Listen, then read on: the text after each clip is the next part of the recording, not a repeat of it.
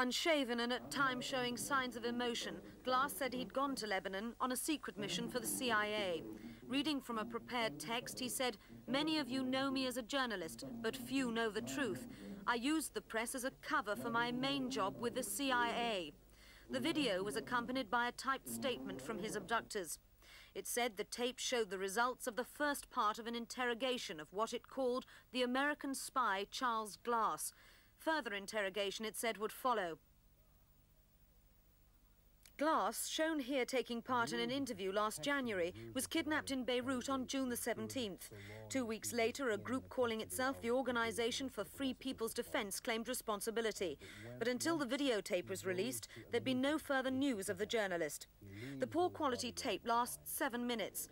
Glass, continuously referring to the CIA and his own involvement with it, ended the broadcast by sending a message to his family in London. "I want to send all my love to my family," he said. "I love you."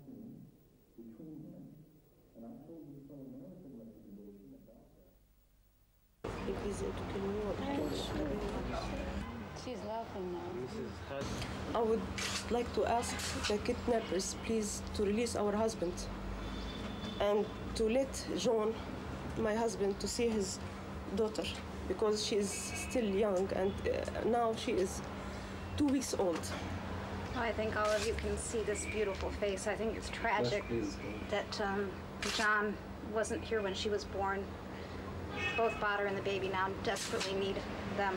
I hope the people holding our husbands will let them out now so they can help us and be with us again soon. I hope you're all fine. We love you all very much. And we shall go on doing our best and working very hard towards securing your release.